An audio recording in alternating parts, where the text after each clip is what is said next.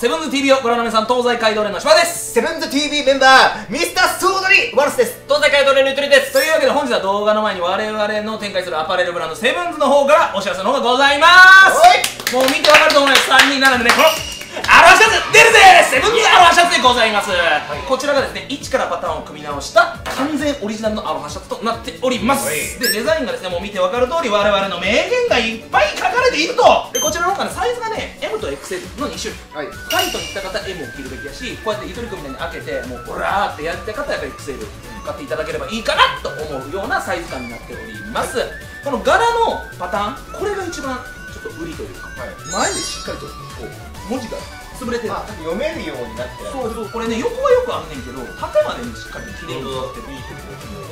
これはなかなかアロハシャツではない技法を使ってて、これが一番のこだわりポイントかなと思う。手作りなんかね、すごいな。だから前で留めても綺麗に柄が見えるし、開けてみても普通に柄物として綺麗なものっていう形になっております。で、こちらの素材がですね、最高級名誉、めちゃめちゃ肌触りが良くてスースーする、スースーする、夏らしい感じで着ていただけるかなと思います。でですね、こちらの価格の方が限定少量生産となっておりまして、14800円となります。結構しっかりされたんですよ。まあ普通はそう思うけど、これアロハシャツやと割と安い方です。大体平均が2万超えるん違うかな。で、こちらの商品なんですけれども、ただいまの時間より受注の方開始させていただきます。急げよ。今回短いっすよ、5月6日まで。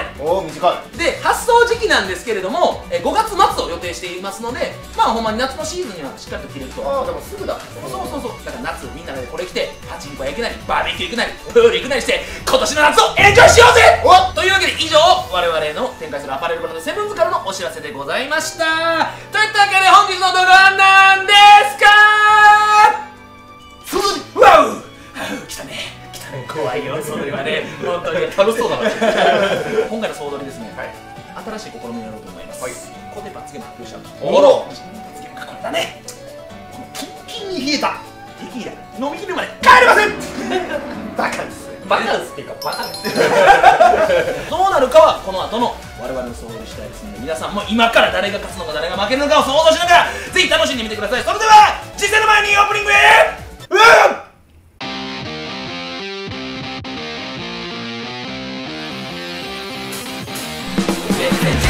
誰もがみんなまっとう激アツの炎を情熱でこの体突き当てるまで燃やせ。ウェルカム立ちはだかる壁なんて関係ないぜ。この上ちぎれるまでは私の街道勇気折れない心と我らの流儀やるならがちが当たり前だろ。 We are セブンズ TV。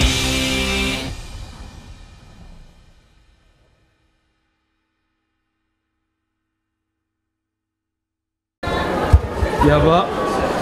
何番1009。マジ？いや、俺は信じてるよ。だって駐車場行った時店員さんがまだまだ余裕ですって言ってたからね。まだあるよ可能性。まだある可能性。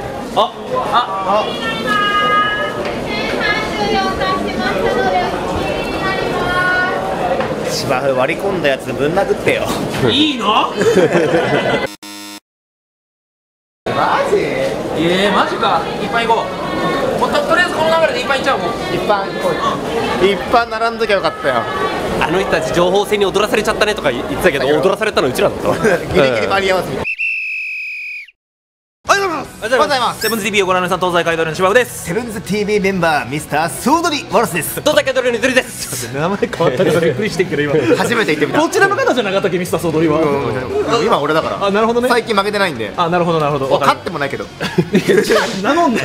我々本日はですね、大阪府堺市西区にございますベルデさんでソードリー。レディースエンジェントメン、セブンズ TV ニュープロジェクトソードリー。セブンズ TV チキチキ出玉争奪戦罰ゲームもあるよ。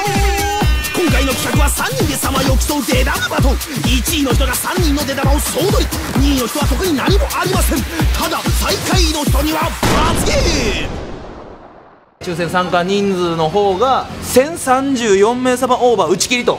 あとちょっとだったね。あとちょっとやった。目の前で打ち切られたな。そうやね。まあこれ以上言うのはなんかもうね、あれいろいろとあるんで、何が何もうちょっとやっぱ列管理しっかりしてほしいなっていう。まあ割り込んできたやつとかは後で鉄拳制裁するって世直しするんだもんな。店内状況の時に直してるでしょ。お前だっつって見てんねんこっちは。すぐこうやもん。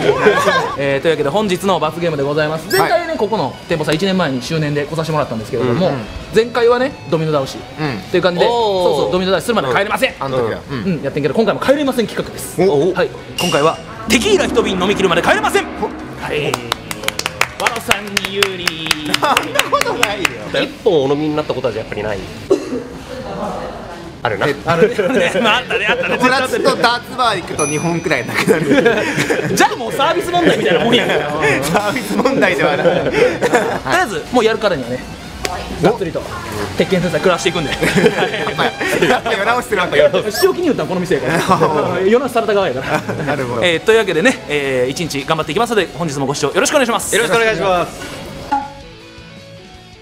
以上私が先陣を切らしていただいて、スマパチをとりあえず目標としていこうと思います。空いていなかった場合は今日は覚悟の実践になるよ。ドル箱怖いぜ。右側にでっかい薬物ついてる機種打ってみろ。事故るぜ。入場します。おはようございます。8周年おめでとうございます。おはようございます。お願いします。あ、変わってる。ラッキートリガーに変わっちゃってるわ。ソーダアートオンラインはいっぱい。テンパってるテンパってる。芝生がテンパってる。並びで打つんやったら海しか空いてない。海にするか。じゃあ3人並びで大海ブラックフォート、おそらくこれを打ち切ることになるんじゃないかと思います。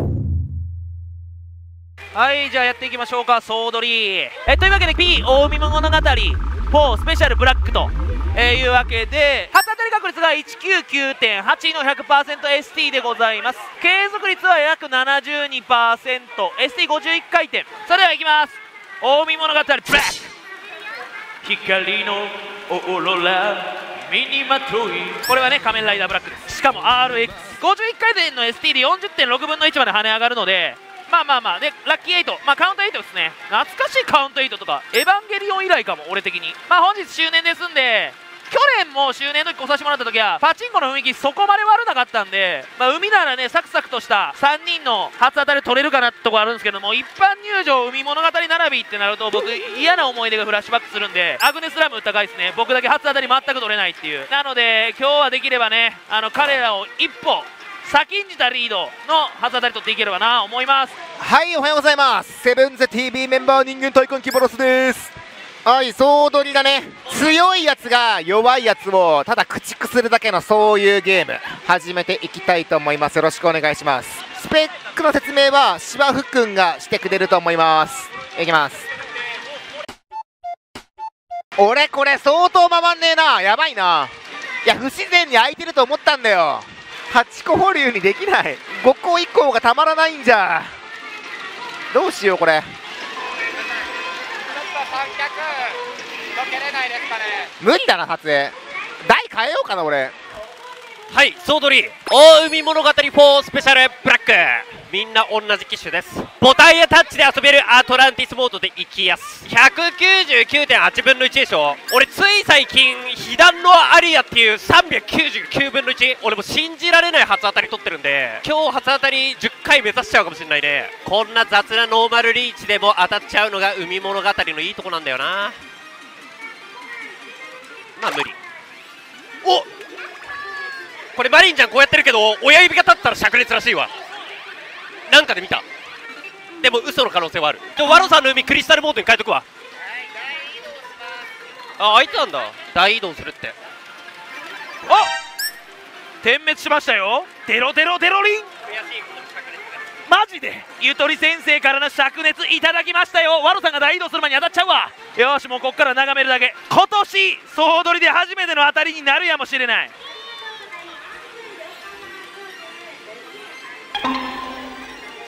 やりやした油断してた芝生くんどうなるかなと思ったら、巨軍出たのにあ、これか、これですわ。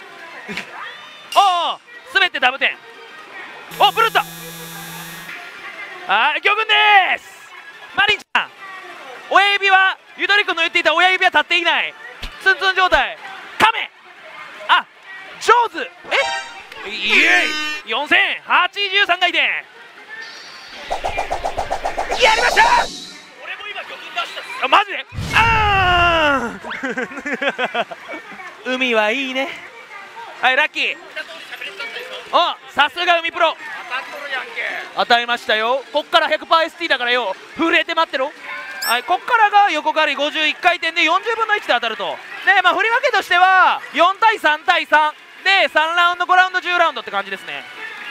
お、シャチ海のギャングからのジュゴンなのか、それともジェリーフィッシュじゃない。あ、オーケー。あ、ハレルヤハレルヤ。2連チャン目7なんで10ラウンドでしょう。気持ちいい。もうおい寿、今年の俺の海は一味も二味も違うとこ見せてやりますよ。スーパーラッキー、ラッキーやと思ったわ。750発の方が。さあスーパーチャンス行きながら僕はステッカー配ります。どうぞどうぞ。ステッカー配ってる間に当たっちまうぜ。ああ、普通のものに持っちゃうか。はい、どうぞ。お、ブルット。はい、どうぞ。ありがとうございます。ちょっと待ってね。はい、どうぞ。もうブルっちゃってるんでもらったでしょ。どうぞ。はい、どうぞ。はい、どうぞ。止まれ。行き過ぎ打ち。ブルってもあかんかった。はい、どうぞ。はい、どうぞ。あ、魚群通ってた。あざす。振り向けばそこには魚群。魚たちのマリアージュ。どうぞ。止まれ。よし、当たり。危ねえ。残り12回転。ステッカー重複。はい。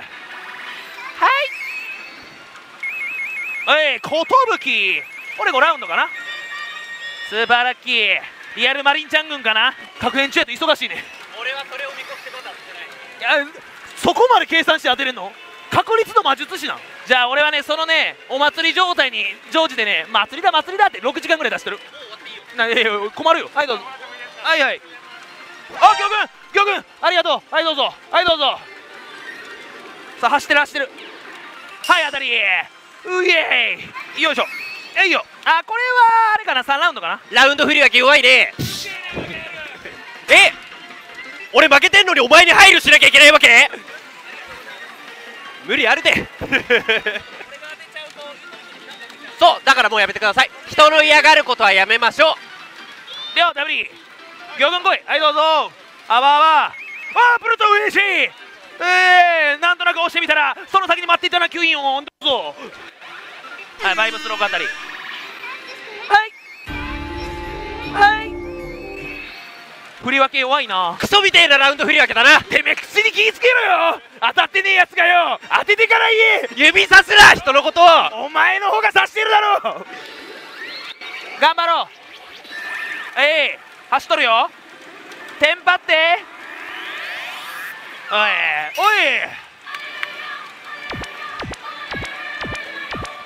はあ、ハレルヤ。そろそろ10ラウンド欲しいね。おっ、でクジラキ。いや、ラウンド予約取れましたわ。ゆとりさんのおかげでございます。またちょっとカメラ動かしてもらうかもしれませんけど、申し訳ないですね。すいません。絶対にカメラとかさない。じゃあ俺頑張ってなんとかする。グレートラッキー。もう残り9回転やん。調子乗りマンティウスしてしまったかもしれん。はい、どうぞ。はい、どうぞ。もう全然集中できへんまま当たったり繰り返して、気づかん間に3850玉出ました。終わってる。終わっちゃったよ。はい、というわけでね、6連チャンでこちら終わりました。大きい声とか出しながら楽しんで2人で打てたっすね。次のあたりも早めに来てくれればラッキー。はい、おはようございます。私セブンズ TV メンバー人間体感キバラスです。といったわけでね、ソードアートオンライン打っていきたいと思います。海物語で3500円使っちゃった。でもうあそこ打てないから探しとったら目の前でソードアートオンラインが開いたのは超ラッキーだと思う。199の海ブラックはまったりスペックなんよな。まったりだから。ソードアートオンラインは二刀流だからぶちかましていく。じゃあ台のスペック説明しちゃおっかな。大当たり確率が319分の1、ラッシュ突入確率が時短引き戻し込みで 64%。僕動画でも結構打っちゃってるんでカスタム入れてもいいですか。はい、先読みチャンスモードにいたしました。はい、先読んだ。 66% よ。早すぎる。マジかよ。前回ゴチモニタックで何も起きんかった恐怖を知ってる。このチャンスを生かす。 66% だからここまで普通だな。特別いいところはない。押すよ。ちょっと弱いか。疑似3連が気持ちいい機種。スンってね、これ気持ちいい。こっからよ。普通まずい。早速66外す。まずい。あれ微妙。あ、でもいるよ。これ勝ち上げですよな。もうレインボーとかして。赤だけど二刀流。大谷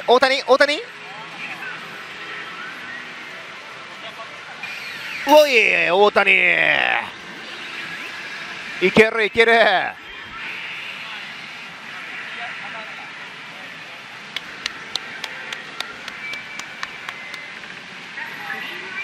あれ、そんなに保留変わらないね。ずっとこのってやつってやつ。これ微妙。スイッチ。ここで安心か。押すよ。怖い。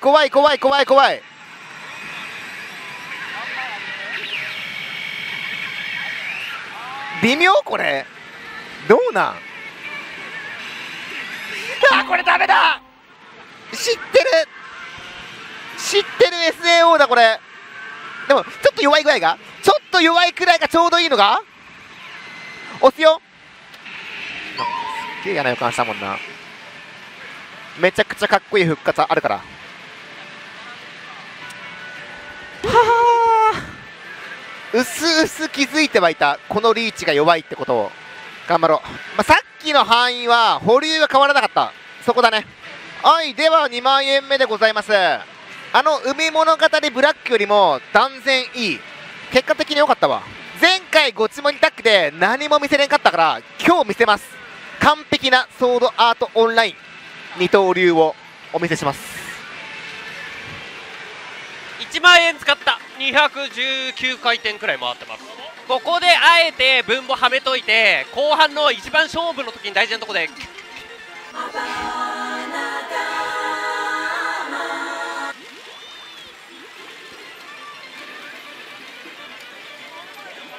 ブルッター誰やー。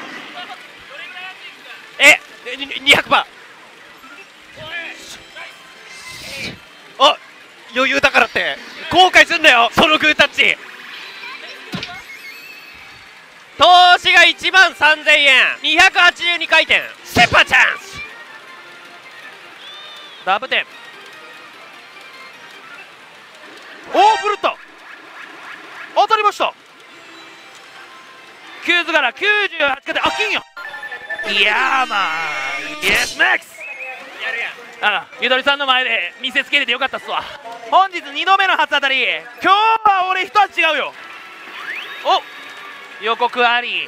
おっとっとプッシュ激熱もらいましたね。呼びまーす。はい、当たりました。ハレルヤハレル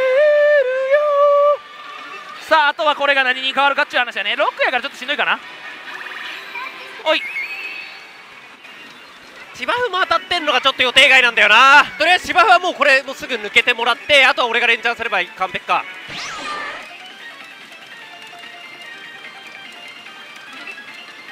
早く終われや。まだあるよ。ラスト40分の1やからね。終わった。はいでも1500発あったし、隣で見ててマジかよってなったよ。頑張ってよ。差は開く一方よ。あ、魚群や。あ、そんな不愉快なことがあってたまるか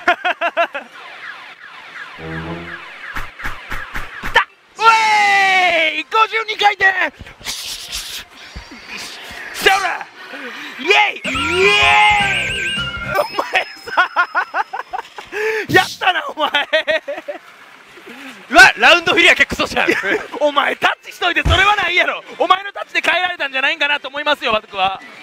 あ、ちょっと待ってくださいね。わあ、当たりました。お祝いの品でございます。どうぞ。ゆとりさん、これ灼熱ですよね。チカチカしてる点滅、これ灼熱ですよね。なんとか答えてくれや。無視かよ、おい。はい、すごい振動、浸透圧、ラブラブ月中ですわ。もう海の皆様、マリンちゃんにメロメロの亀。えいとダブルピースが入るぜ、女の子。よいしょ。はい、まあはい、ゆとりくんが喫煙所に敵前逃亡したんで、私は。来る頃には終わってますよ。いや、だるこいつ、マジで呪いの言葉吐いていくなや。おい、ブラック熱いんじゃない？チャンスの時は当たらんかったんやけど、ブラックは違うでしょ。光の心らミニマ遠いウェイクアップヒーローや。愛に勇気を与えてくれ。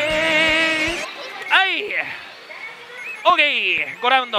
まあね、私忘れていましたよ、異名を。海の神とも言われていたのでね、海の神が完全に舞い降りてますわ、体に。おい、マジか。お、誰？ハーデス？これは10ラウンドでしょう。寿、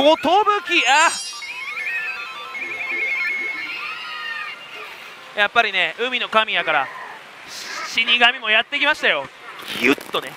はい、マックス。まあ普通に走るだけか。当たんねえよ、そんなもん。いやでもさ、期待できるやん、ラグーンなんだから。もうほんまに否定的なのよくないよ、そういうの。そうやってすぐ人を否定するの。人を否定するだけ本当によくないんだからね。人のことを指さすな。上向けてるやろが、見てみろや、上向けてるやろ、こうちらやろがい。俺もうこのままだと芝生にヤジ飛ばしてるだけになっちゃうじゃん。いやでもヤジの飛ばし方がやっぱ上手ですわ。俺全然喋らなかったもん、前回当たってないから。びっくりした、なんか怒ってたんや、画面上で。ちゃんと台に集中しろや。お前が話しかけたからだろうが。オーシャン、いいっすね。なんか向こうもブルブルしとるわ。俺もしかして10ラウンドじゃないの？ほら、いや気持ちいい。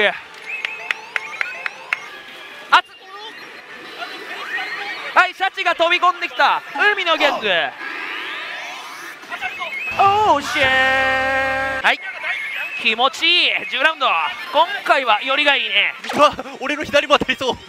なんでこんな目に遭ってるんだ俺はさっきから。普段の行いが悪いからじゃない。ああ、俺ほど普段の行いがいいやつなかなかいないだろうが。なんとかその後ろのドル箱を俺のところに移す。セブンズ TV2 度目の窃盗事件、身内から出ちゃうかもしれない。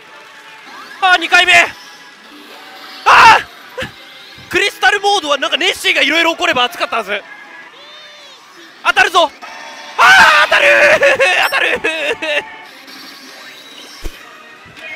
やりやしたー。おれい、みんなが大好きなアンコウだったわ。87回転、14000円投資。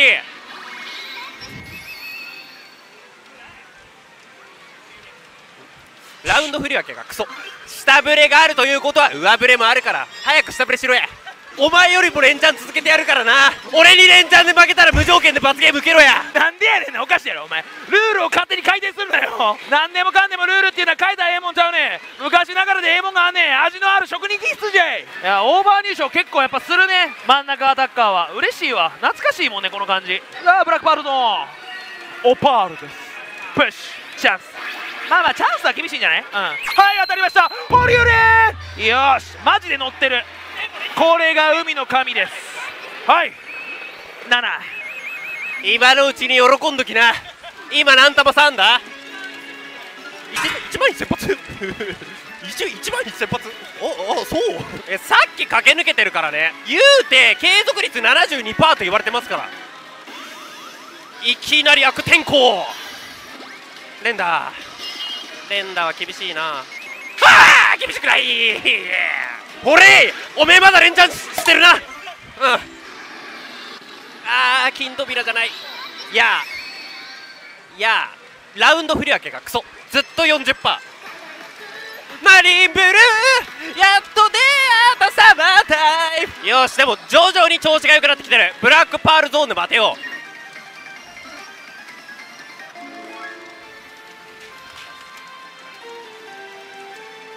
3ラウンド2回。2人の様子を見てきたんですけど、2人とも当たっとったな。ただよ、たかだか199の海が当たったところで何のダメージもない。何せ俺は二刀流だから、一発ラッシュぶち込んじゃえばビャンだから、慌てるなワラス。まずはゆっくり冷静に初当たりを引こう。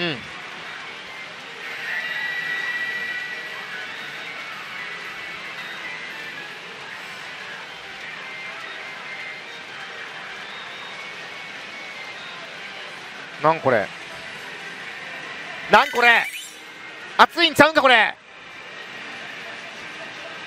無数の剣がどうする次回予告じゃん。熱いよ。ブルーアイズのデビル。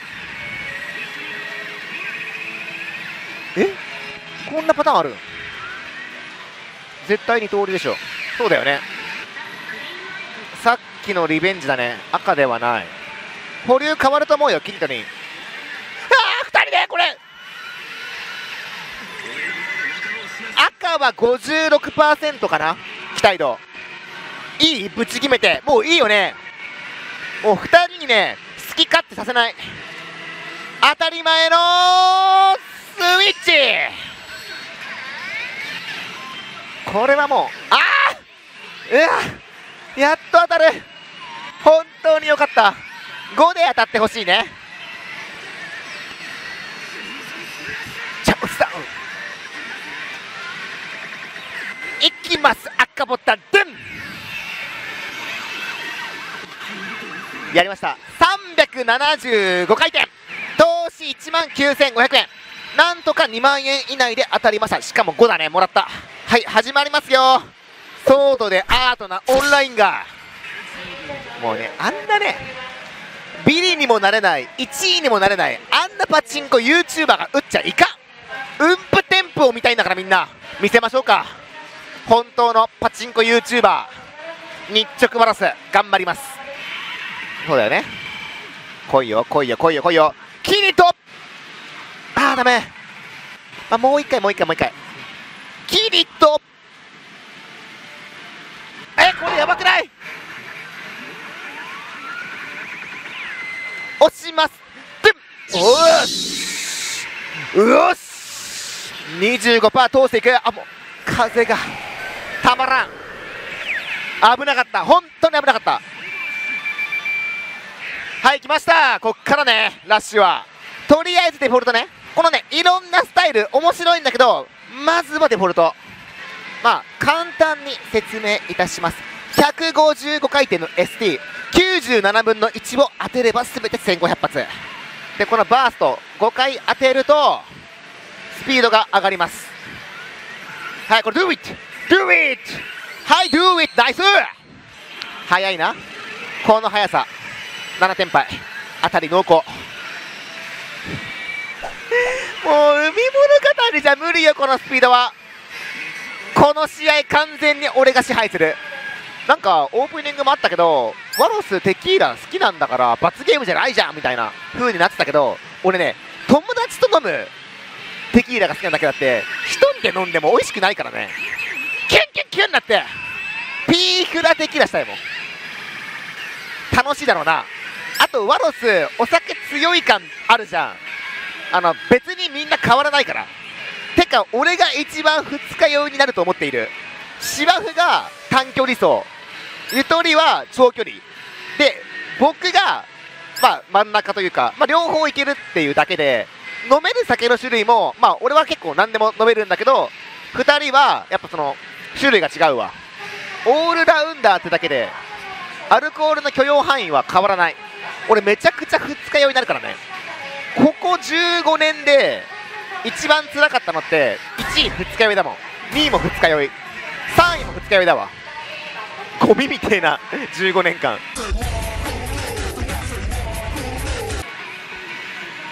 少し不安になってしまう残り70回転。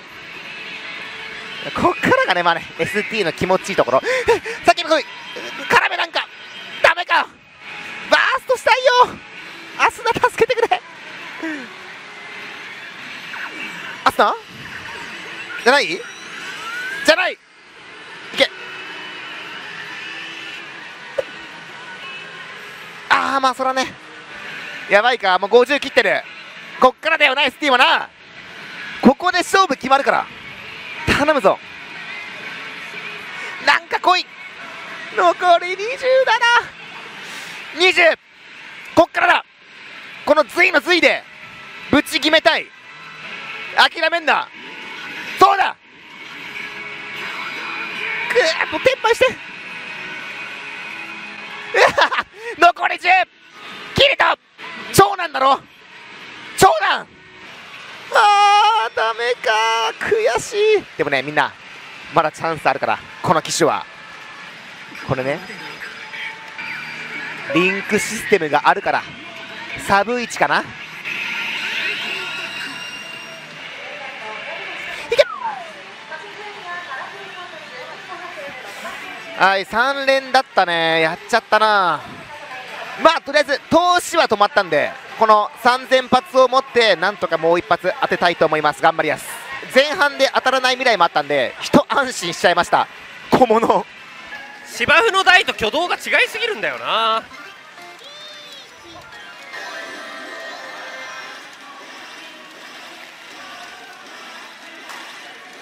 れ当たってるわ。やりやした。よしよし、53回転。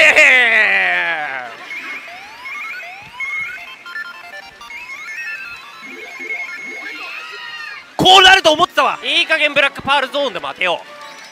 ブッシュブラックやりました。大海ブラックなんだから当たってしかるべき。はい、絶対に10ラウンドを引くという強い意志がある。だでもよし、内心焦ってんじゃないのそうやって余裕ぶっこいてられるもう今のうちだからな。おお、さっきのライパンだから見切ってたわ。まばたきも必要なかったわ。ブラック、このサプライズな。ああ、よしよしよし。さっきまでどうしたもんかと思ったけどね、これが本来の姿だから。リーチか。ネッシーも出てこないね。まあ厳しいか。ほっ、このロング変動な。焦ってきたんじゃないの。オッケー、10ラウンド。だいぶ遠くにいた芝生の背中が今でははっきり見えるよ。もうここまで来ると当たんねえんだもんこの機種。覆してみろ。うおー、これで当たったらドラマティックすぎる。うわー、当たったこれがドラマティック海物語。しかも銀扉と。いいおい、俺をバカにする準備しとったな。まだまだ終わらんよ。ほい、まあ叫ぶわな。連打ほい、やりやした。あとはこいつが10ラウンドだったら完璧と。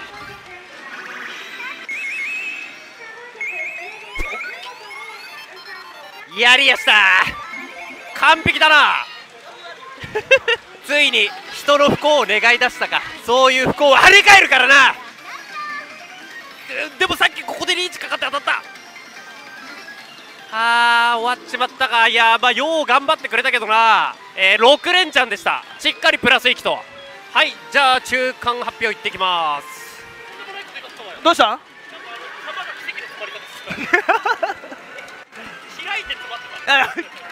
たまにあるような奇跡の瞬間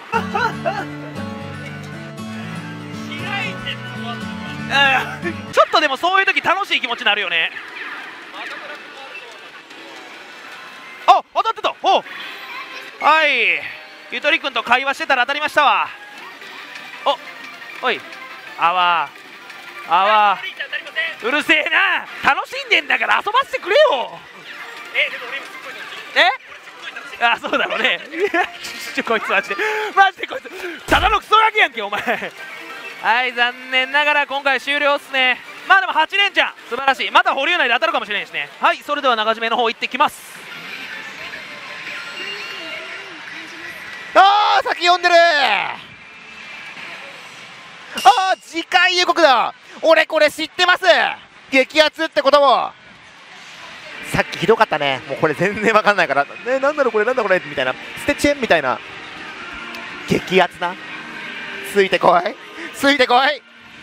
次回全く同じ195回転だから、ラッシュ抜け40回転、早すぎ、たまらんわ。もうメモしちゃうわ。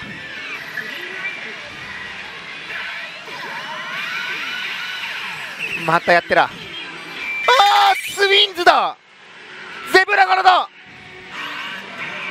待って、スイッチしない。これ通常くせえな。なんか決めちゃいます。めちゃくちゃ速い。195回転、持ち玉ちゃんと2600発あります。海物語のあいつら震えちまうんだこれな。コングラチュレーションズ。デュエルしよっか。 50% ね、ラッシュは。また超えるか。 25%。 いきます。ドン。まあまあまあまあまあまあまあ、時短がついてくるんで、じゃあやろうか。時短戻すオンラインやろうか。行きましょう。キリトくんなし。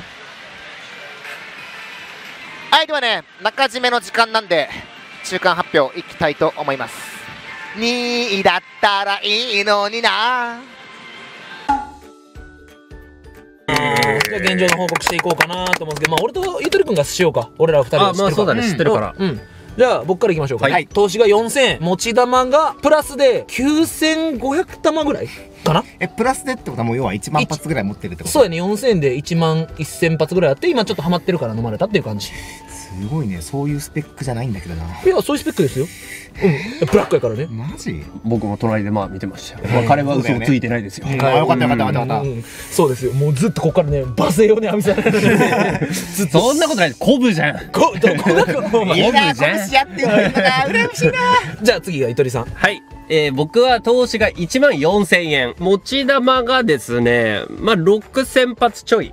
まあ、なので、3000発くらいプラスなのかな。まあまあ、そんな感じかな。ようやく芝生の背中がちょっと見えてきたかな。なるほど。超えてみろ。この背中を。超えてやるよ。だから人に指さすんじゃねえって言ってんだろ。はい、というわけで、裏切りマンキーワロス。すごい言われよう。裏切り者の上にモンキー。じゃあ、イエローモンキーから言っていい？二刀流になったね。ロサンゼルスドジャースのワロスさん、どうぞよろしくお願いします。はい、二刀流の私、ちょっとね、カメラの関係というかね。まあそうね、しゃあないね。ドル箱詰めないから、物理的にこれ不可能じゃんっていう位置まで動かしてほしいって言われたから、もう僕諦めました。で、ちょうどね、目の前に開いたんで、取った機種がソートアートオンライン。こちら打って初当たり2回引いております。おー、すごいね。319 2回。はい。投資1万9500円。持ち玉が2300玉。お初当たり2回も引いたのに319で。嘘でしょ。SC 入った？入ったよ、もちろん。何連したの？3連もした。おお。でもお前らさ、知らんやん。SAO のバースト。あ、でもワロさんもあんまり知らんかったよ。まあ見せようかな。後半で見せようかなって思ってる。まあそれがちょっと業務かなとも思ってる。ちなみにお前らずっと黒身打つの？だってもう移動無理でしょ。あとうちらも弾あるし。そう、玉持って移動がちょっと大変。そっか。お店さんにもね負担かかっちゃうし。じゃあ流しましたっつって台ありませんでしたってなって、じゃあはいもうずっと剣しますっつって終わりになっちゃう。確かにそうですね。そう、もう打ち切るしかないから芝生に突き放されたら俺絶望の黒身になっちゃう。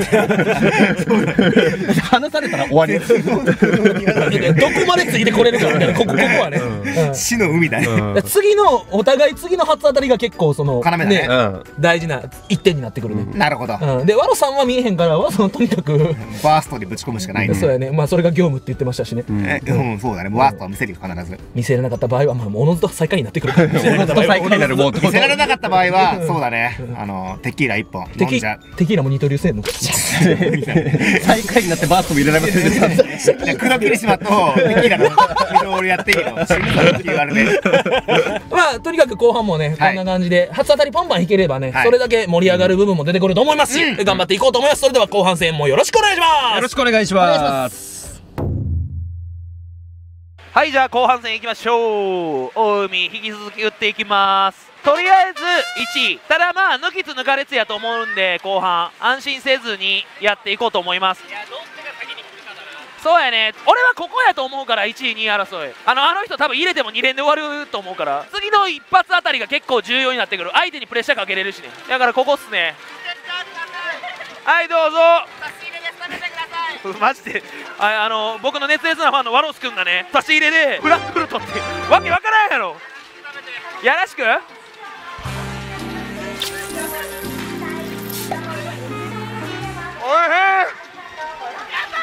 頑張ろう。なんであいつ俺にフランクフルトを差し入れしてん、よくわからへんと。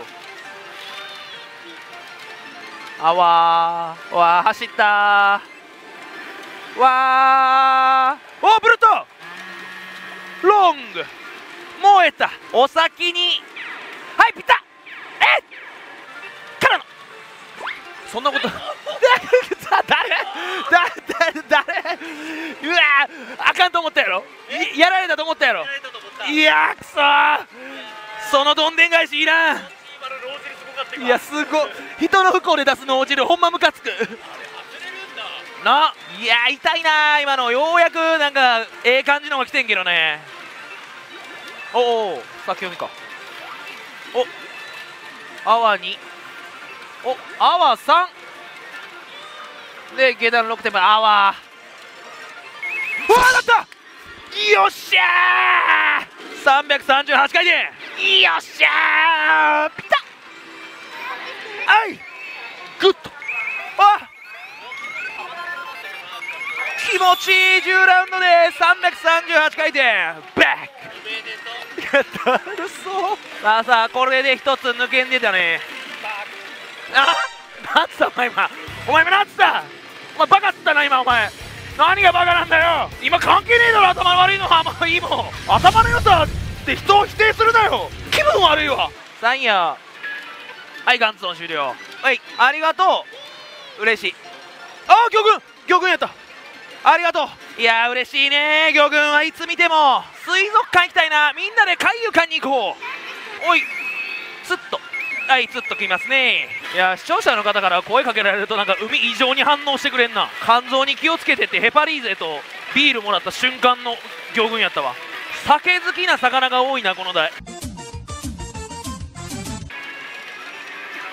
お先んだね。はいバック当たってくだち。はいスパンと当たりです。おい3ラウンドですね。おい芝生俺が正面してる間に終わらせとけよ。あいつ正面とか行くたびに俺に呪いの言葉吐いていくんよな。終わんなよダブ10。おバイブー当たりましたー。はい3ラウンドですね。後半もこれ俺の独壇場じゃない。ごめんねみんな。ワロさんとゆとりくんのええところ見に来た人たちごめんなさいね。彼ら2人やったらね罰ゲームでええとこ見せてくれるから。おウリこれ確変中に来たって熱いやろ。落としたいよウリンちゃん。はい落としましょうぜ。ブルブルブルブルブルブルブルブルブルブルいけるいけるカモン。はいよ完璧おめでとう。今度は成功したね。亀さんです。おいオーケーマックス。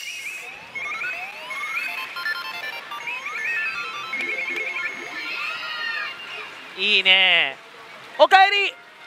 なんで終わってねえんだよいやゆとりくん帰ってきてくれたおかげやわ。10ラウンドですこれ。いや手が邪魔だ。お前ラウンド消化できねえだろかよ。もうそれほんまにあれやで窃盗と変わらんでやってること。お前お腹の方や。なんでお前ここやねん。お前ここやぞあいつ。分かってんのか自分のやってること。いやそんなことできるわけないだろ。こっちは終わっちゃったか。はいというわけで今回5連チャンスね。10ラウンド2回あったんで上出来。もうほんまさっきぶち込んだもん全部回収したって感じ。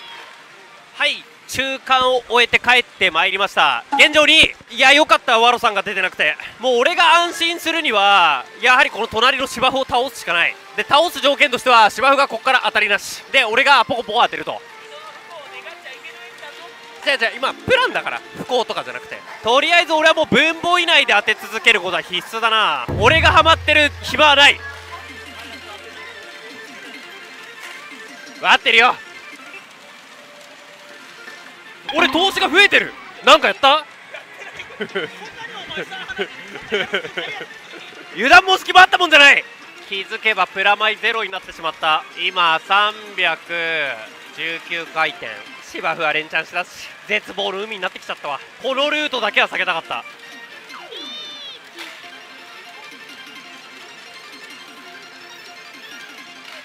おお、当たったノーバルリーチ最高だ。ようやく332回転、はまりすぎだろう。うい、よしよしよしよし。ただ持ち玉かなり削られて、おそらく持ち玉3500発。俺が当たったことによって芝生の連チャンが終わってるな。最高だおい、ちょっとスランプグラフ見せろや。あ、終わりだ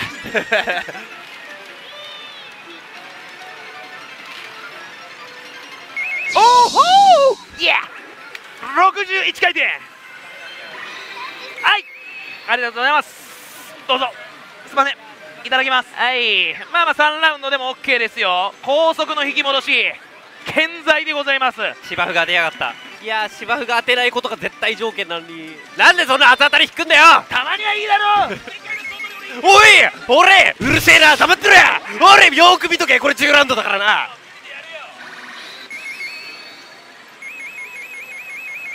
まあいいか。早く自分の台集中したら。お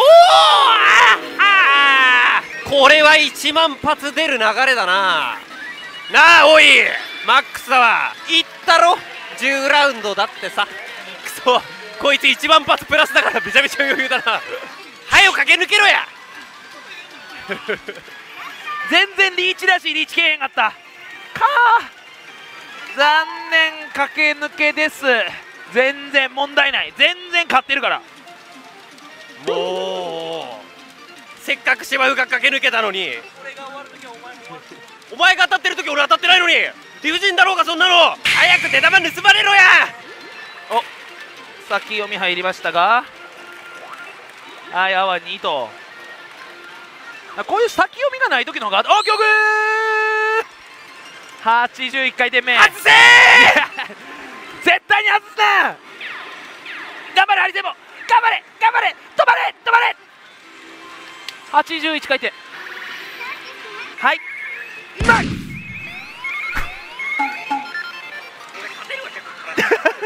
ちょっと自分でも怖い、今日の引きは。もう心底嫌なやつやね今。当たんないからね、レンチャンもあんまりしねえし。ネッシー来たね。デカボタン、よし、オッケー。100回転、まだなんとかなる。いや、タッチ。いや、3ラウンド。おめえ今何発だよ。やるじゃねえか。こうかな、大丈夫でしょう。ユートリックも当たりましたね。きた、オッケー。2連チャン、同じすがれやあ、銀ですね。はい、ナイス。どこまでついてこれるかな。お前を舐めたことなんて言っとねえよ。あかんか。今回は2連、初当たりはやたら取れるけど、連チャンがちょっと収束してきたな。芝生が連チャンしてるんで、もうまさかの一撃1万5000発とかやんないと勝てない。いや、もう3ラウンドで駆け抜けたらわけわからんでしょうが。あんなに頑張ったのに駆け抜け、絶望の海。はい、中間発表終わりましたね。まあ負けてたけど別にまだまくれる距離感、全然いける。ぶちかましていきたいと思います。やることは変わらない。当ててラッシュにぶち込んでバースト、一瞬で駆け抜ける。頑張ります。はい、3万円目でございます。マジでバーストぶち込まないと勝てない。まずい、ちょっと焦ってしまっている。よくないよくない、いつも通りいつも通りいつも通り、頑張ろう頑張ろう頑張ろう。マジレバブル、この保留たまらない。今のはたまらない。もうすごい液晶だね。躍動感えぐいな。もうレバーももうギャンギャンよこれ。引いていい？マジギャンギャン。見たことないこの保留。人面魚みたいな。なんだこれ。7点配してくれ。5いいよ。押します。さすがにいけるっしょ。先読みチャンスカスタムのレバブル絶対いける。この保留めっちゃ気になる。何これ、わかんないもんこの保留。二刀流ね。当たればよかばい。もう今日グリーンアイズしか来ない。まあ当たり前のスイッチ。まあなくてもよかったけど。アスナ金カットイン見せて。押すよ。まだまだ。だってもうプレミアみてえな保留してるんだから。これあれじゃないの、もう行楽のね昔のキャラクターみたいな。プレミアだよみたいな。これ大丈夫？さすがにだよな。レバブルだよ。押します。ドゥンキー315回転。投資が21000円。絶対まくる。絶対だ。負けねえ。いくぞいくぞ。いっとけよ。やっちゃったよね。絶対に戻す。絶対だ。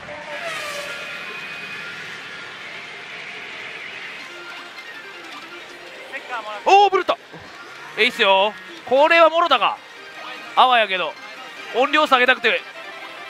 はいはい、マリンちゃんピタ外れんねんな今日一番腹から声出てたねなかなかその発声法おらへん。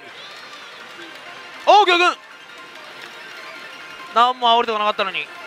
いいよ止まってくれて。次当たったらラッキーセブン7回目そして図柄が変わる。はい106回転。本日7度目の当たり。ストン。はいよ5ラウンドです。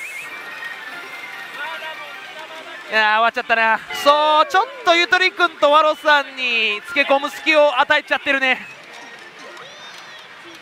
おお魚群119回転。今日魚群全部当たってるからね、そろそろ外れても変じゃないねんけど、真由美は 50% ですからね。でも当たっちまうんだよなと。外れ。うわー魚群外れた宣言通りになっちゃったね。おお魚群256回転。さらにマリンちゃんもやってきた。シャークオアタートミュータンタート。ノー。うわっくそめっちゃ笑顔。お前今日一番満面の笑顔やで。4時になりましたんで僕はターン終了です。まあ最後ちょっと魚群2発外してはまっちゃいましたけれども、まあおおむね大丈夫かな。僕のターンは終了です。お疲れ様でした。これで当たってみろ。今ちょうどプラマイゼロくらい。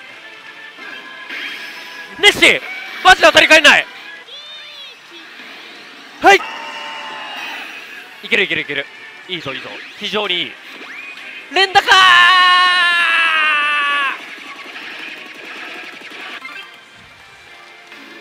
見てんじゃねえよ。見てんじゃねえよ。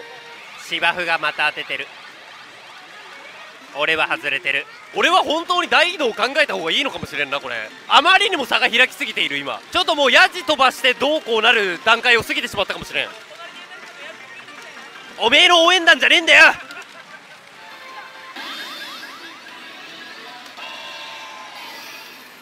あるある。よーしやりました。そう俺が覚えてた演出はこれ。ありがとうございます。213回転。まだ持ち玉だけどギリマイナス域にいったか。まあほぼプラマイゼロだね。でも10ラウンドいい。てか俺いろんなモード試してるんだけどさ、やっぱクリスタルモードが一番当たるわ。大連チャン頼む。10ラウンドを絡めた大連チャン。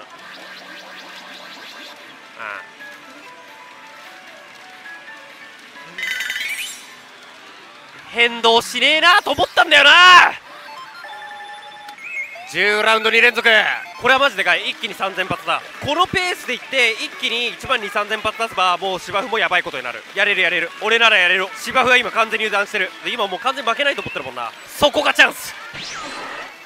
いやー、内容は良かったんだけどな、連チャンしなかった。まあでもパッと3000発出たね。ほぼほぼ3000発プラス中締めの時とほぼ同じ状況になったと。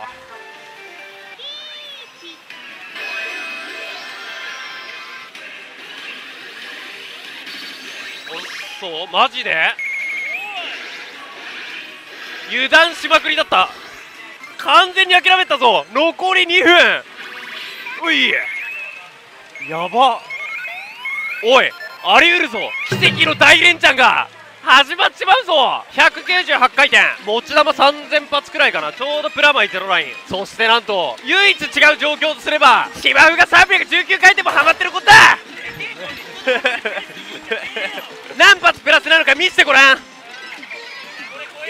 1万発か。よし、ワロスに絶望の延長ライン送ってやるか。ワロさん延長だ。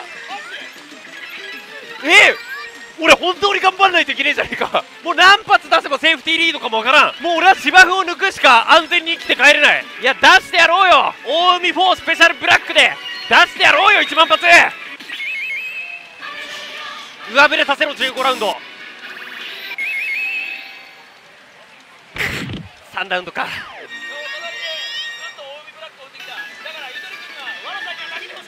そうだ、頑張れ。まあ 30% の15ラウンドを、まあ、2分1以上で取ると。でなおかつそれで10連すればいいんじゃねえか。ちょっとちゃんと計算してないけどおそらくそんくらいだと思う。打ち出しやめました。連チャン終了と。この残歩で当たってみろ。まあ無理だわな。実戦終了。じゃあ結果いきましょうか。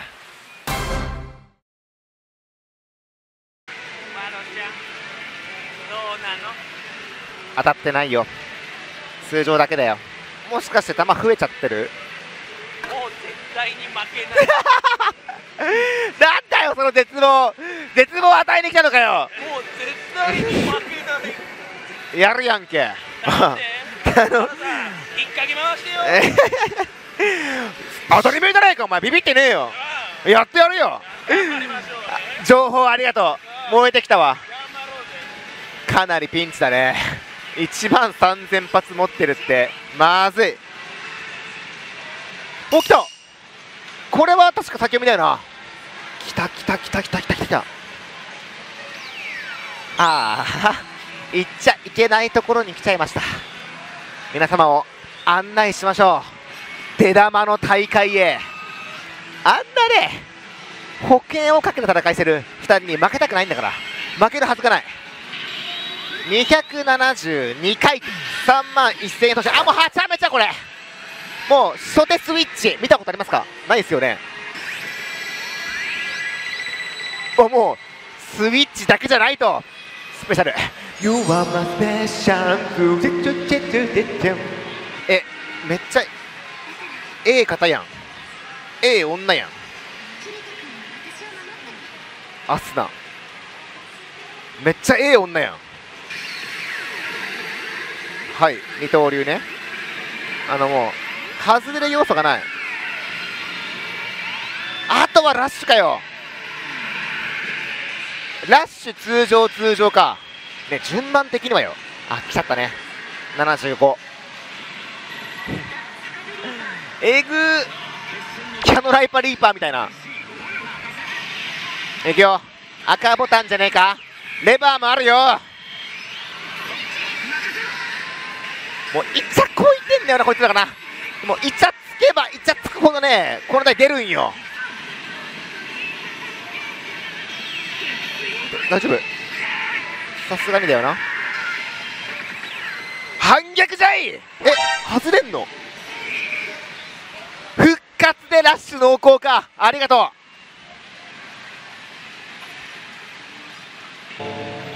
はマジ。今の外れんの。もう今日勝てないじゃん。怖っこの台。はい、も時間もない中ぶち込む5万円目です。最後まで諦めないけどテキーラ1本飲む対策を考えないといけない。そうだね、その食事とかは OK なはずだから、食事の食べ合わせとか、あとどの水分取るか、ポカリとかね、アクエリアスとか当日も大事だけど、前もって体調を整える必要がある。まず一旦腸活、今できる対策をやっていく。腸活絶対にラッシュぶち込んでまくるんだけど、ちょっとテキーラに合う料理調べちゃおうかな。やっぱタコスが合うっぽいね。意外と魚もいけるみたい。もちろんまくるんだけど、この後ラッシュぶち込んでまくるんだけど、なるほどね、楽しんじゃうこともできると。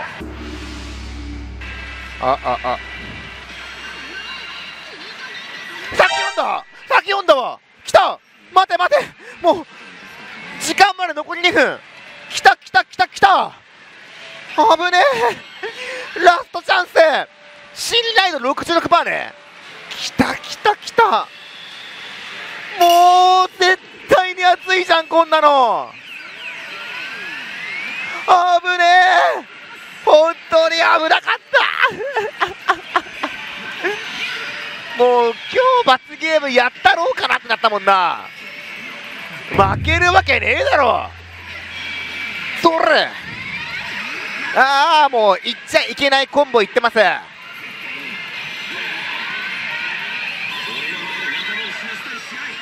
いける絶対いける。562回転ね、絶対いった。47,000円あるぞ。もちろんまくるんだけど、当たり前にこれまくって勝つんだけど、ちょっと健康状態ね大事だから、チョコラ BB で体調を整えます。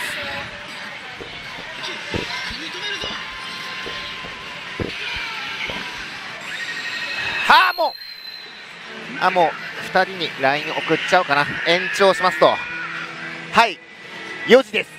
終了時間ですがギリギリで間に合いました。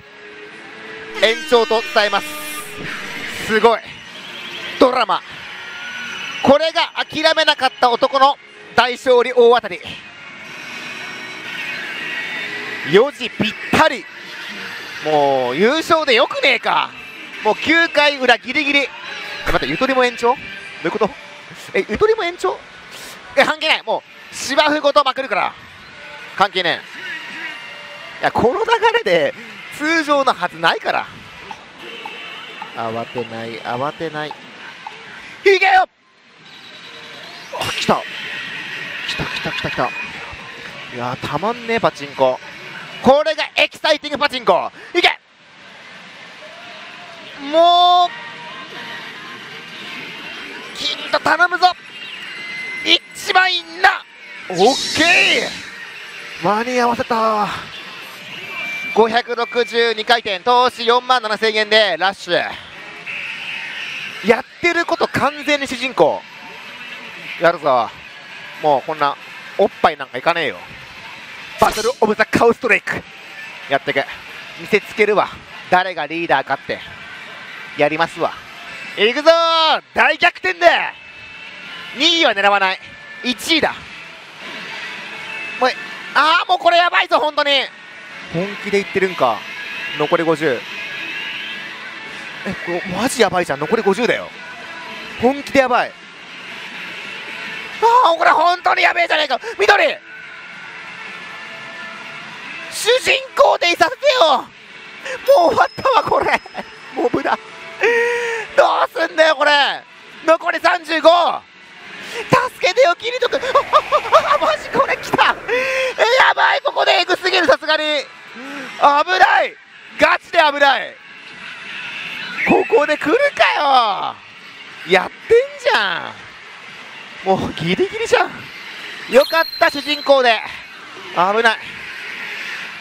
あと3本で爆速 ST です。やりましょう、見せましょう。難なくいきましょう。すぐもうこの台の振動みんなも感じてほしい。伝わるから。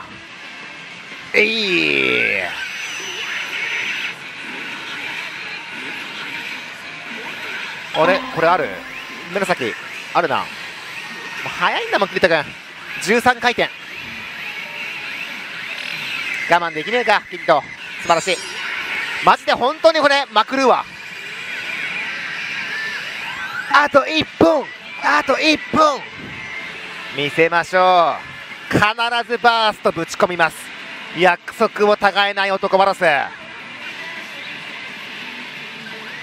ったーい。危なかった。クライン。あ、ここミスるともう無理だ。やばい。残り56回転。一番キモいよ、バーストギリいかないって。大丈夫だよな、約束したもん。いけ、ギリとお前しかいない。やめて本当に。バースト入れんぞ。バカたらましい。怖すぎ。待って、寝かせる寝かせる。絶対やる。俺は約束を違えない男。必ずやる。いきます。やれやれ、変われホール、変われホール。来たか。もう一個。もう残り10。来た、抜いて。あ、降り来い。なんか来い。あ、絡んでる。ギリ間に合った。寝かせ成功じゃないのこれ。は、何今の。普通複合したら変化するやん。もう終わりじゃんこれ。なこれ。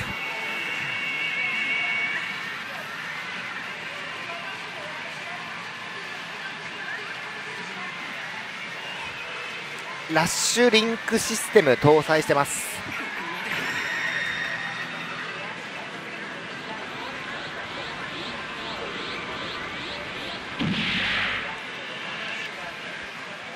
入ります。結果発表どうぞ。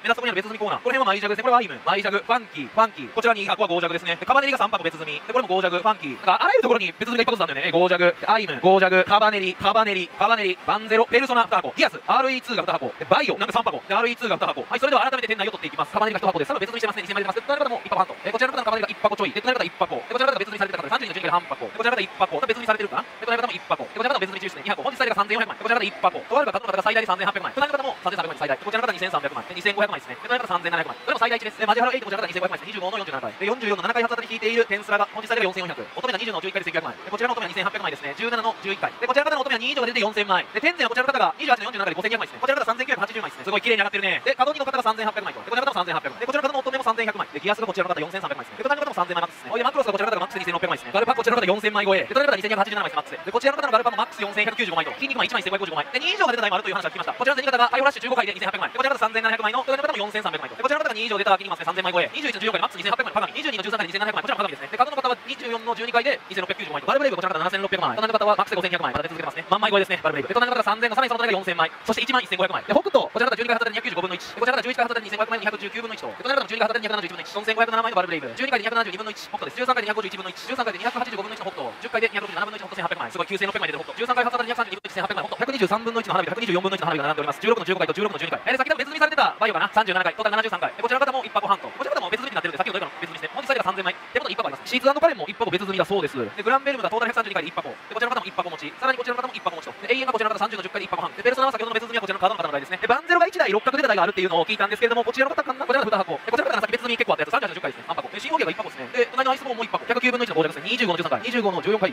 96分の1ゴージャグ、106分の1、14の19回ゴージャグ、15の22回108分の1のアイム。はい、以上です。それではこの後結果発表の方行こうと思います。というわけで周年打ち切り総取り完結。1年ぶりのこの店舗さんでのね、総取りでございましたけれども、完結でございます。じゃあ、順に結果発表していきたいんですけれども、お二方延長されてる方がいますので、まあ僕から、中間トップでしたし、それがいいと思うよ。あ、なるほどね、いいと思う。はい、ではいきます。結果投資が4000、回収が10866玉よってプラス9866玉となりましたはい、普通に言って普通に勝った。隣でずっと見てね。もう中間でね、危惧したら途中でもう絶望の海だった。何これどうするの？しばらくこれどうするわけ？つって。そうだよね。もうスペックも知ってるからもう無理ってことは分かってるし、だって延長したところで感じだもんね。別に無限系じゃないもんね。無限系ではない。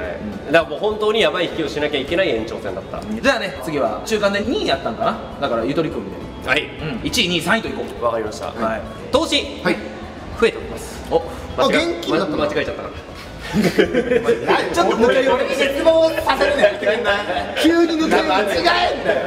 投資が14,500円。はい、回収が5,771玉なのでプラス2,146玉です。おプラってる。いや、そうプラスなんですよ。そうやね。そうプラスなんですよ。だから中間からまあ本当に1000発くらい減らしたみたいな、そういう感じで、もうあとはワルさん次第です。いいですか、私。はい、よろしくお願いしますよ。もちろん SA を打ち切りました。4時ぴったりにラッシュにぶち込みました。投資次第だな。そうや、増えてるか増えてないかなんだよね。ここでもう投資48,000円って言ったらもう俺はもう安全なんだけど、初当たりは2回引いておりますと。はいはい、いいですか。はい、投資47,000円。おめでとう。すごくない？もう本当にワロスのこと何でも分かんないから。すごいなもう。はい、私言いました。バーストっていう爆速マシンガンが搭載されております。この間の想像よりも5倍速いと思ってください。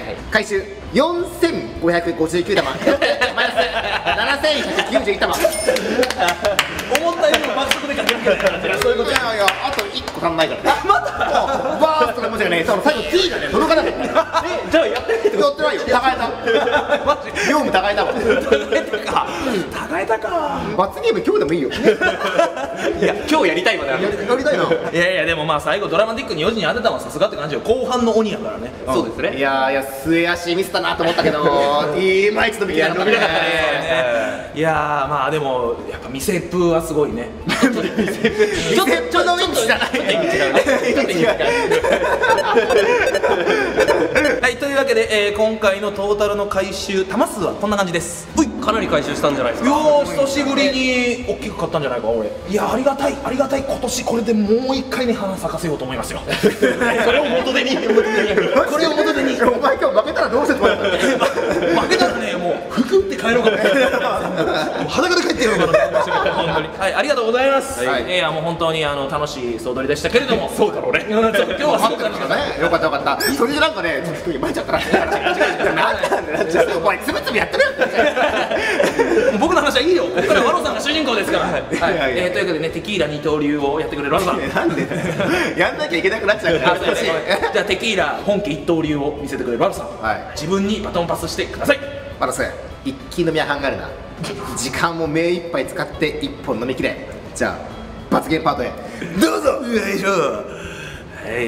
多分一気してるね。本当はね、俺もう4時前にね、テキーラに合う料理って検索してた。あ、意外と刺身も合うんだみたいな。焼き鳥もいけるんだと思って、あ、じゃあ結構ポジティブになれると思って。あ、当たったと思って。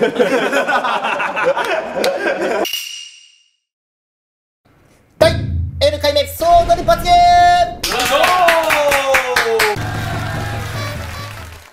いいね、全員集合と。久しぶりじゃない？罰ゲームで全員集合してんの。そうだね。野球ぶりだね。野球、あ、そうかそうか。野球は芝生いなかったじゃん。俺おらんかったもん。お前ランディさんだったね。うわ、今日ランディさんいてくれたらな。かって言ったら今日多分来ねえだろうな。今日秋葉原行ってるから。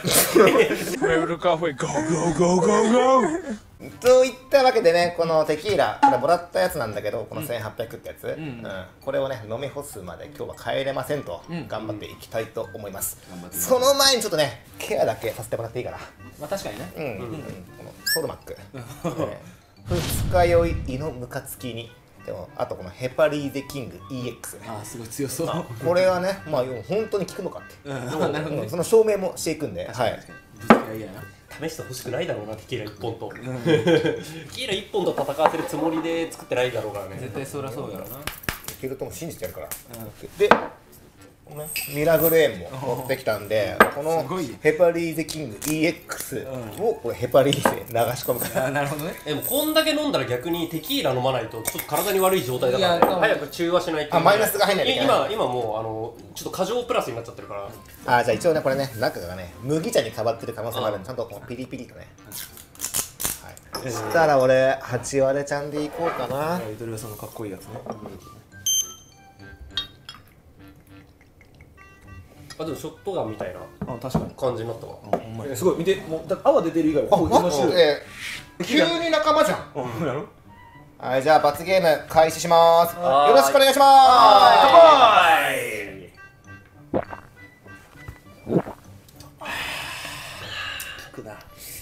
皆さん見てわかると真っピルパなんでこれは効くね。で開始時間がね、はい、3時ジャストもう約3時ぐらいだね。もう3時スタートで、ワロスはどのくらいの時間で酔っ払うのか。もう奇跡的に湿度がね、このテキラと同じ40度40度合わせました。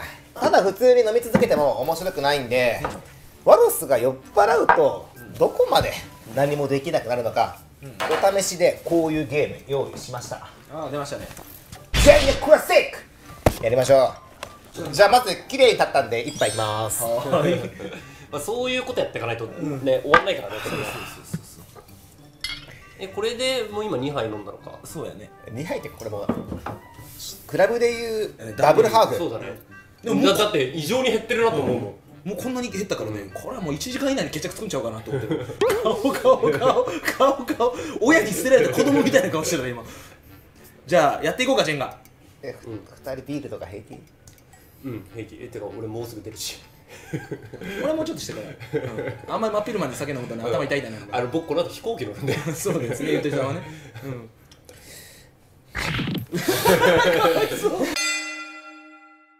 誰から行く？じゃあ指さしてみようか。3、2、1、はい。いやー俺ー、いや人気者はつらいね。いきますよ。ボンド使った？待って待って、これも結構こんな硬かったっけ？多分これ検視で困るよ。あれっつってこんな硬くてよかったっけ？いやもうそれテキーラの影響出てるかもしれないね。マジ？抵抗えぐいで。すごい。もう終わりそうだな。終わりそう。ダメそうや。これもこのおいあったね。うわー俺より2個下3つ下か見つけてくるね。でも緑君はね、指先がプルプルするから。そう、俺はシンプルな手の震えがあるからね。俺は酒飲んだ方がうまくなるんだよな、ジェンが。飲む？乾杯する？いやそうすると俺も飛行機ダメになっちゃうから。あるんだよね。天然の木だから。引っかかってる。不揃いだから。これマジまずくない？あ、いける。もういいね、盛り上げてくれるじゃん。芝生もうペーンってやるか。10段ジェンガ10段。うまい。うまい。本当にやってるね。ガールズバいや違う、キャバクラ。納得。おーいいね。中もいけますよと。中もいけますよ。つまらへんかったらさ、ちょっとドリンクなの。一番上だの？一番いったわ。すごい。すごい滑らせるじゃん。うわ。やっぱ勝負事やからね、罰ゲームの中の催し物というね。電車が完成してるもん。これじゃない。完成してる。完成してる。これ以上ない。これ以上なさそう。羽生さん呼ぶ？羽生さん？なんで公式？いやだって羽生さんだったらもうとっくに手触れてるもん。いやもうこれ積んでるわって。もうこれ積んでるって。いった力技。うわー、もうそれ行くしかないんだもんね。ちょっと今無理そうなズレが。もうなんか今ズズって。こいつジェンガセックス始めたんですよ。ジョックス。待って。ジェンガセックス始めた。生き残りたい。無理だ。無理だこれは。長年の経験が出てる。これは無理だ。お前のジェンガ30年の歴史が。ちょっと本気出させてもらおう。でもマジ。でもマジ。酒飲んでるよ。待って今ね、ジェンガ倒れたじゃん。俺もう敵が倒れろと思って倒れちまえって思ったけどギリギリ倒れんかったわ。じゃあまあやっぱ負けたから机の上乗ったの意味不明だったな。一番いい。じゃあ第2ラウンド始めましょうか。はい。じゃあ誰からいく？いいさんで決めようか。一斉ので、俺だな。いや、そこすごいな、マジで。重心一気にもう向こうやばいよ。おお。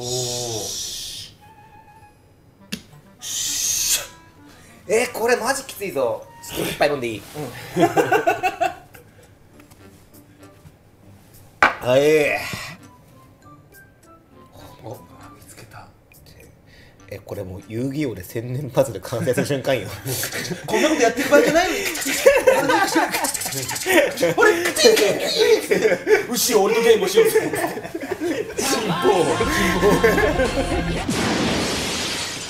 結構ほんと向こうに行ってっから、いやもうほんとやばい。どこ触ってもやばい。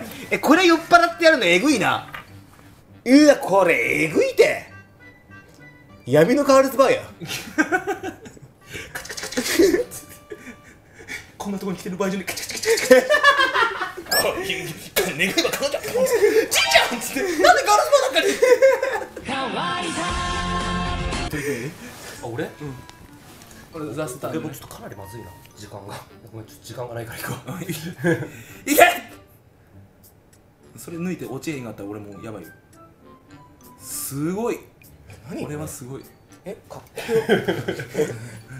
でもまだ言ってるけど続くみたいな。最後一杯飲んでかない？いや、ちょっと俺もう本当にまずいわ。じゃあ、じゃあ頑張って。頑張って頑張ってください。はーい。これ中心。ジェンガセックス始めたわ。前儀。ジェンギ。前儀。クソ気持ち悪いおっさんじゃん。ねえ、やめて。ジェンギ。すごい。いくよ。ここ何かでしょ。うわ、ね。この盛り上がりいる？この罰ゲームに。確かに。もう一回飲むわ。また飲みます。はい。こんだけ積み上がったらそれ飲みたくもなるわな。うわよし。こっちがいい、こっち。絶対こっちがいい。いや、また X ライドや。あ、もう今すぐやばかったね。やばかった。終わりだこれ。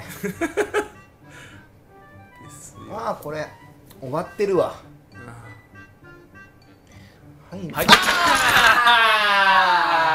素晴らしかった。いい試合だったわ。いや、ほんまいい試合やったこれは。楽しかった。よかった。ありがとう。じゃあ、わらさん飲んで。これ崩したなんたらかな。飲まねえといけねえんだ。そうやね。乾杯しようや。乾杯。乾杯。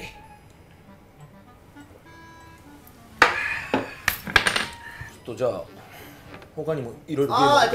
タコス注文しました。あ、ほんまに。はい。えいよ来ましたね。ー。1962。タコベル。いいややー、もうタコベル大好き。酒飲むときはタコベルよ。タコスとタコライス大好きやからね。じゃあワロさん2個で俺8個食べるから。今日の罰ゲーム楽しいね。もうそれが一番いいから、やっぱ俺も楽しい人がいるとね、やっぱね、飲みやすくなっちゃうから。そうやね。まあしっかり飲みのテンションにしていかんとね、やっぱここはね。タコベルじゃあ美味しい食い方教えてよ。あ、オッケーオッケー。まずはサワークリーム。もうサワークリームはマスト。マストだね。マスト。サワークリームって何なのこれって？サワークリームっていうのはなんか酸っぱい生クリーム。でチーズはもうかかってるからお好みで。でハラペーニョね。辛くするんだ。辛くしないとやっぱり。だってやっぱね、酒には辛口のもんがねちょうど合うから。合うんだ。ハラペーニョ2個ぐらいいきましょう。2個いくのは結構辛いと思うよ。いや大丈夫大丈夫。辛いのには慣れてるから酸いも甘いも噛みしめてるから。でこのソースをね。今回ねマイルドのソースです。おうおう。これを挟んでレッツタコス。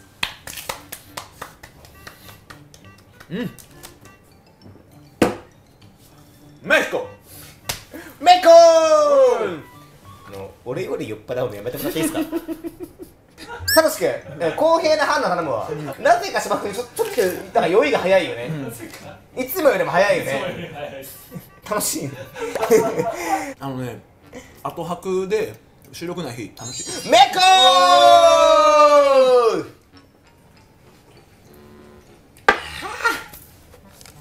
メコー。あ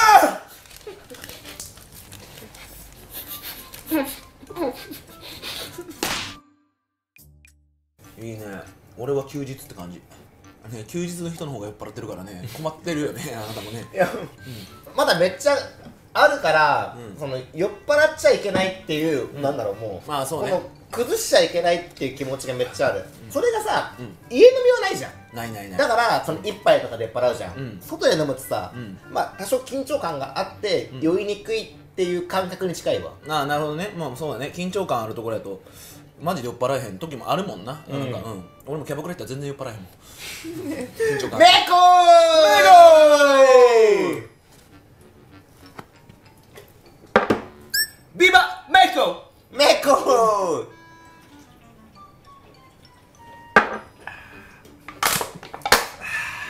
メコ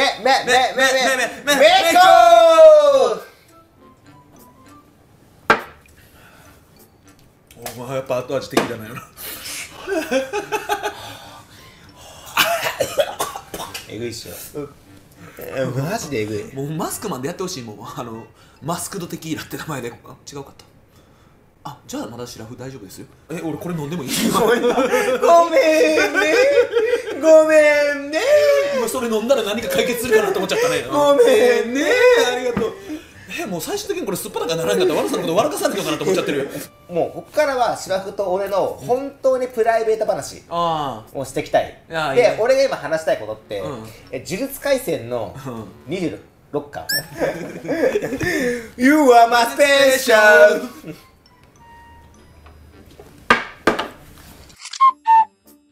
じゃあワルさん乾杯しよう。乾杯乾杯しよ待って KP う。ワルさんいけ。マジだってさ、うだうだやってても減らんから結局。小原さんとだもんね。そう、なんか結局このままさ、さっきいっぱい喋ってたりしたけど、このうだうだやるのが一番良くないから、最速で駆け抜けようや。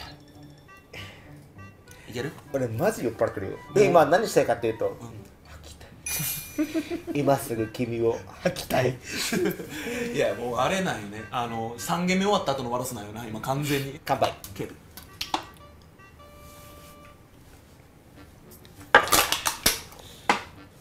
やっぱ来る？つんざく？つんざいてる？つんざくね。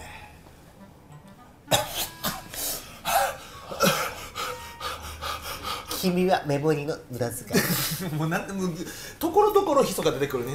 ワルさんもう戻っておいで、戻っておいで、戻っておいで、戻っておいで。マジもういやきついて。いやもうだからそれきついのはさ、やっぱあれやる2人でずっと飲んでるからやと思うのよ。やっぱり酒の席ってさ、一輪の花が加わるとさ、もっと盛り上がるやん。いや、セブンズ TV 女いないから。おるよ、一人だけ。一応女、性別的に言ったら一応女のやつがおるやん。来るん？え？あの女は。いや、俺が読んだら来るよ。じゃあ大きな声で言ってもらっていいですか？オッケーオッケー。あかねちゃん。はーい、お疲れ様です。おいクソおっさんの声。おっさんの声。ふざけんなマジで。おい、なんだ今の太い声。お疲れ様です。そうそう、こういうところが可愛いねんな。お前だけなんだって甘やかすな七福を。いやということでお疲れ様です。ありがとう。テキーラを飲んでいるということだけ知ってるんですけど、もしかしてこれを飲みきるやつで合ってます？これを、でもワロさんは飲み切るから、君は全然飲まんでいいねん。ああ、よかったよかったよかった。でも、なるほど、はい。でもお酒は飲んでほしいと思ってるからゲームをしよう。なるほど。異性絡んだゲーム慣れてんね。こう見えてモテる方なんで。うわこれイノセントワールドやな。次とか上手。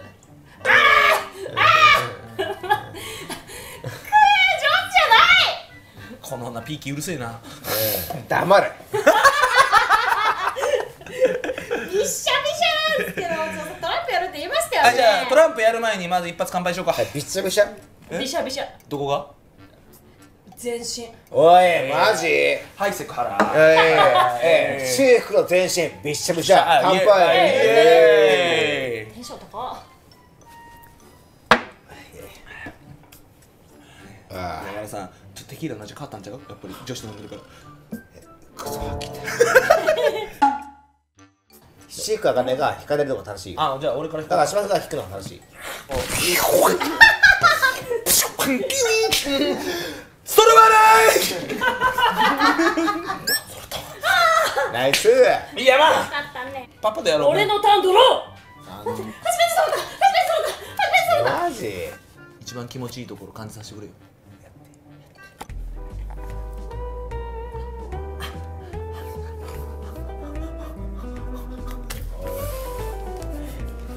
これは何？待ってこれ何？今やって行きましょう行きましょう行きましょう。やっていい？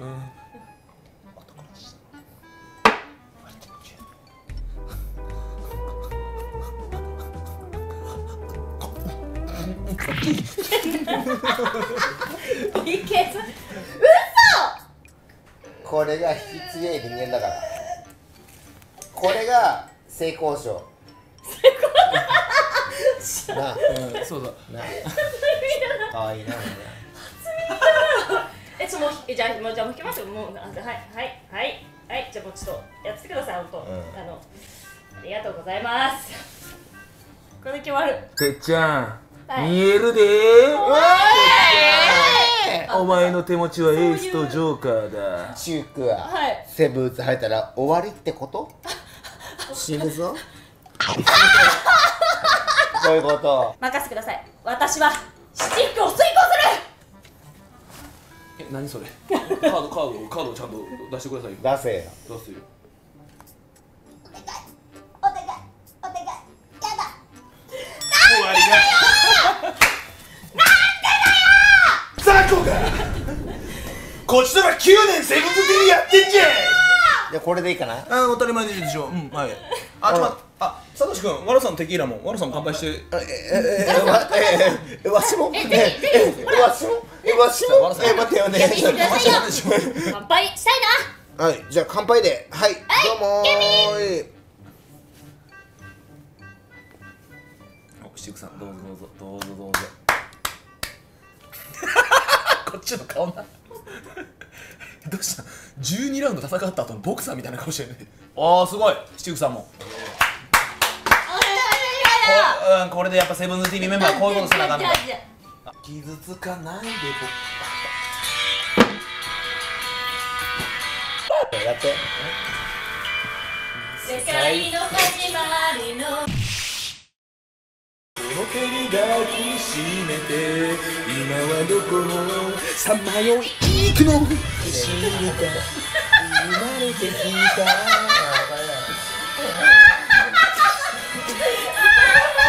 ごめんな。何この空間。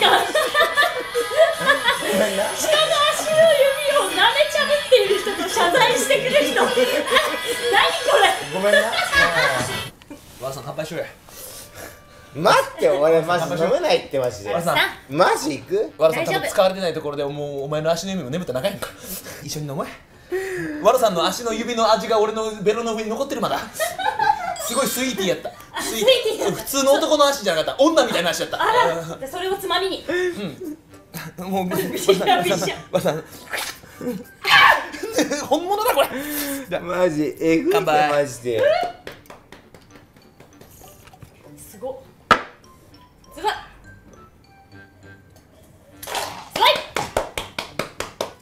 それじゃあ早速行ってみよマジ？マジ。う。1、2、3だ。マジ？嘘やろ。君1時間前と人間変わりすぎてるで。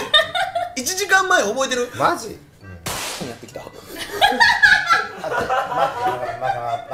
て。やってる。何を？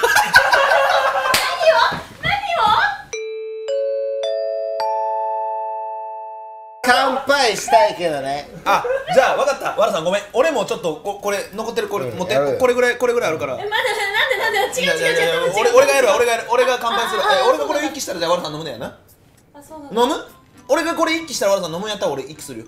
飲むよ。オッケー分かった。ハイボールを飲みます。ワロさん飲んでくれよ。ワロさんが飲んでくれんの進まねえんだよ。乾杯しよう。乾杯、もう乾杯。こいつマジで。アホえ、分かったよもう。うわー。確かな夢から得るのさ。決戦の朝に思い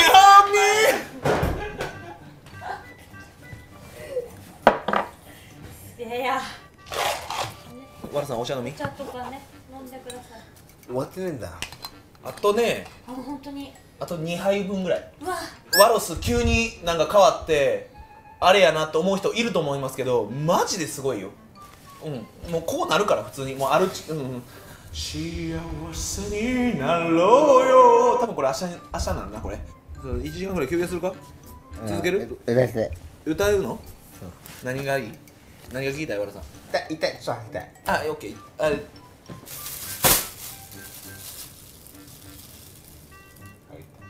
はけてない。あ、お前ちょっとだけ。どうしたうわ、そう。超ラスト。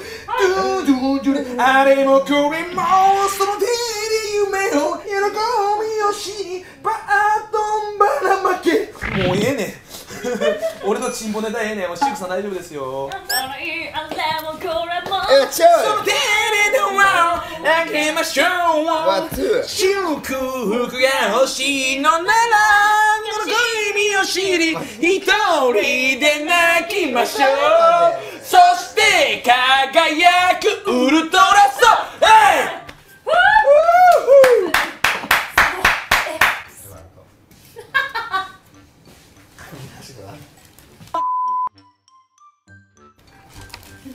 めちゃめちゃさっきずっとね、名前を言ってはいけない人方式ってめっちゃ呼ばれてる。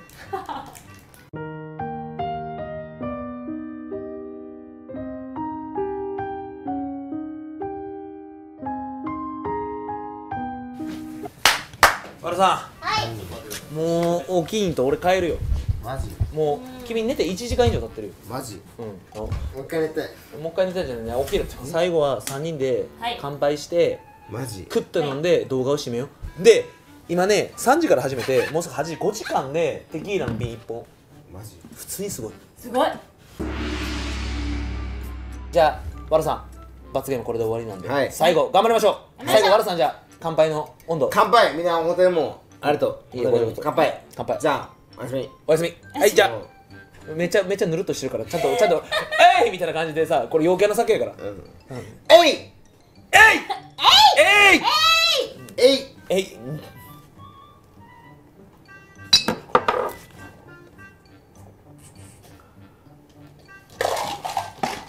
というわけで、和田さん罰ゲーム完了です。すごい。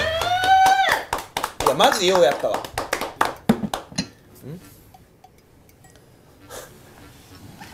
それではこのままエンディングの方に向かおうと思います。はい。お疲れ様でした。といったわけで今回の総取り朝一ね、抽選受けれなかっていろいろありましたけれども、パチンコで戦う3人の姿よかったよ。最後和田さん、もう泥酔でこんな状態やけれども最後の一杯飲み干したところかっこよかったで。これからも無茶をしてるけれども面白い動画を届けようとしてるセブンズ TV のことを応援したい、そんなお気持ちございましたら動画にグッド、そしてチャンネル登録をよろしくお願いします。あと今日ねこの場に、今入れないですけど、ゆとりくん、僕、和田さん、そしてシチュークさん、みんなのSNS 等々フォローしていただけたらありがたいでございます。すぐしてほしいよ。見せてというわけでこんなキスもしてしまうセブンズ TV の最新スケジュールはこちら。来てくれた方には来てくれた方にはアルコールは用法用量もので正しくお使いくださいステッカープレゼントしてます。ぜひもらいに来てください。よろしくお願いします。といったわけで、ワロスお疲れ。楽しくアルコールを飲みつつ、今回新しく出たこのアパレルのねシャツを着て夏を乗り切りましょう。ああ、まあそうだね。そうですね。すごすぎるマジで。素晴らしい。はい、といったわけでまた近々セブンズ TV の動画が上がると思いますので、そちらもよろしくお願いします。本日はご視聴ありがとうございました。またよろしくお願いします。じゃあね、おやすみ。